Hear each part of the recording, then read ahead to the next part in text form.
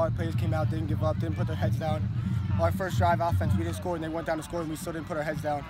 And we went out and came back and executed all the plays that coach told us. I could be more proud of the team.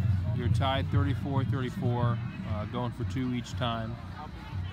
When Robbinsville called that timeout after you got set for the 2-point conversion the first time, did that change anything? What were you thinking at that point? No, sir. It was the same play as we called. We just waited for them to line up because we knew what we were doing from the jump.